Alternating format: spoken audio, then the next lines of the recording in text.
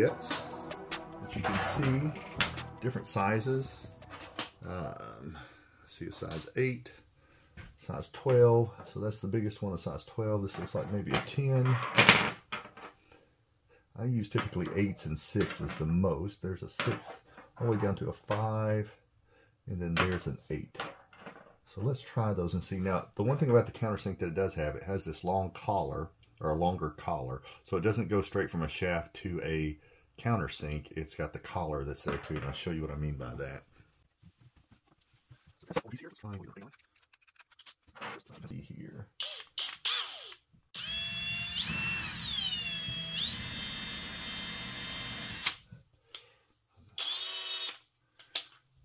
Ooh, I don't like that. Okay, so you can kind of see here if I show you. It's got some wobble to it. Looks like it's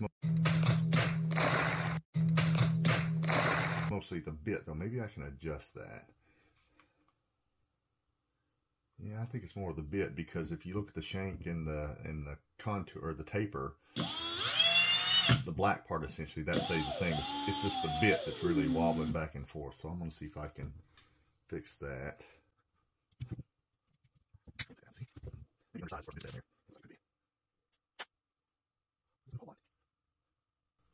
You see, I don't know if you can tell from the end, but it does have, it's like it's not where it's centered in the hole, and you don't, maybe there's something right through here where that cutter is. Alright, so I'm gonna, not so sure about that. At least that's the number 8. Let's see, let's try another one just to see. Let me see if I put this back together. There we go. I'm curious, I'm gonna put it, see if it's moving around that. Allow it to center up a little bit, so let's try it again. Now that bit's all over the place. Alright, let's try, let's see what the number 6 looks like. Ooh, that one's wobbling all over too.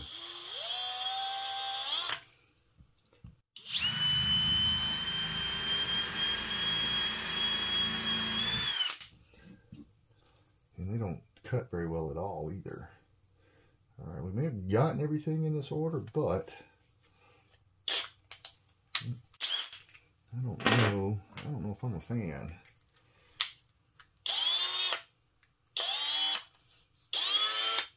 Oh, it's the same thing. You can see it there. Maybe it shows better here. I can see! I can see! I've got several bits I may try on there. I just think that's way off.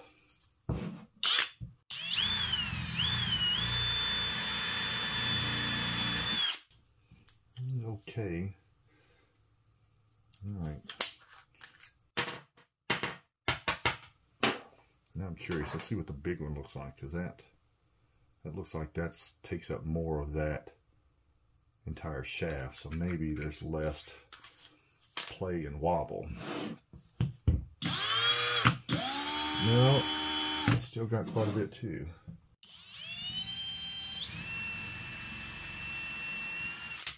Careful, I don't want to drill into my, yeah, I got a little bit more room.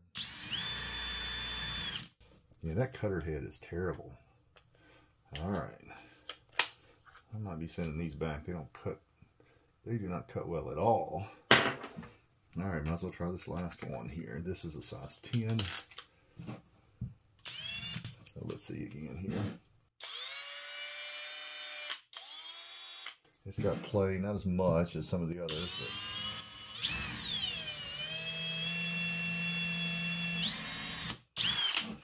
but alright, the verdict is out. I would not recommend those. All of them have play, they all have wobble. And again, I know there's probably hundreds or at least dozens of manufacturers, TEMU, that are supplying these, but this particular one I would not recommend, and in fact I may try to send those back. No! God, please, no! No! No! No!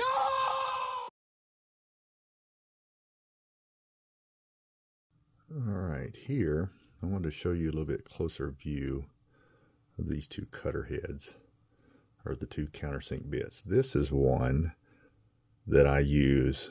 This is the TEMU one with the gold colored bit. And there's some design flaws in it that really make it, it's not a matter of just, you know, will it last or is it made of cheap materials? It won't function like a countersink should.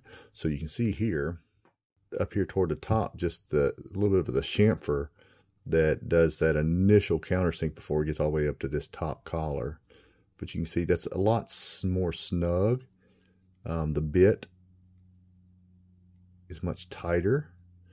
You can see how there's just, it doesn't have a trailing or a leading edge on the cutter that's higher.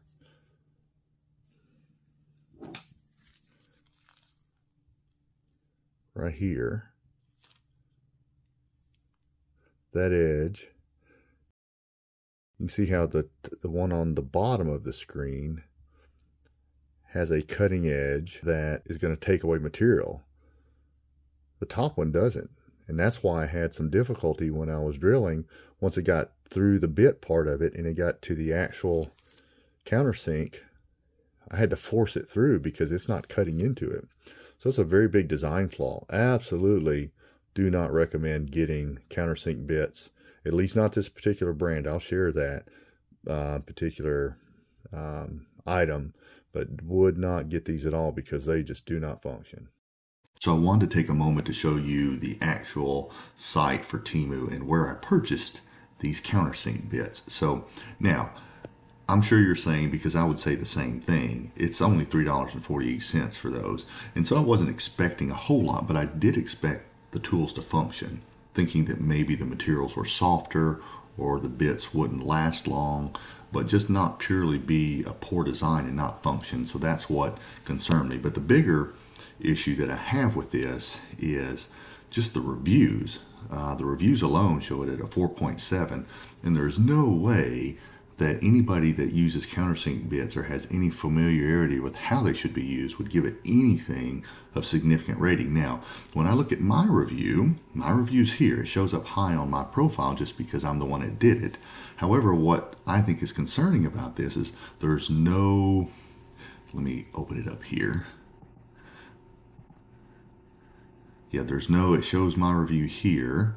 There's no helpful other than one, and that one is me. I clicked on that one and shows there. And so there's others that say helpful, they worked as they should, I've used them multiple times, they work perfectly. There is absolutely no way these work perfectly. So what I'm saying is I'm a little bit concerned with how the reviews work. And I really think that my review, even though I can see it, is not being out there for everyone else to see. So I'm curious, if you do TEMU, go look and see this particular product. It's $348. It's Central, I think is the name. Yeah, Central is the name there. Go look and see if you can find it, and see if you can find my review, because I suspect it's not there. So again, that's why I caution you with these reviews. I think TEMU is very tricky. They're not on the up and up like Amazon is in terms of, you know, getting what you see, reviews being accurate. I think there's a lot of things that are covered up here. Now, do not get me wrong, TEMU has some good quality products that I like too, that are very good price. And I'm going to show you the countersink bit that I did get that I really do like. This one is a 5 bits in countersink. It's got the stop collar, adjustable depth. It is $16.98 for that kit of 5. Now you can buy the same bit on Amazon, and individually they are $9.99, and I think you can buy a full kit that's similar to this that is closer to $30. But I've got a video on this one where I've tested it and showed you how it works. Really like how it's got a dual cutter head. It does exactly what a countersink should do. There's no wobble to it. I've got it set up in my press, and you can see how that works. But the long and short of all of this is just be cautious. If I would have gone through and looked here, I probably could have noticed just some of the drawings. If you look at here, you can see how the shank doesn't really taper off. You can see it a little bit better here in this picture. There's no taper to that. So I do think there's some things that I probably could have noticed. This certainly tells a lot, but I've also got some products that are really cost effective that have been good deals. This is just not one of them. So buyer beware. Please go out there and take a look if you got TEMU and see if you can find my review. I'm just curious. I did it on February the 4th, 2024, so just a few weeks ago, but I just don't think it shows up, and I'm curious if they're doing something a little manipulative or sneaky with their review process. Again, I appreciate you watching. Thank you so much. Thank you very much.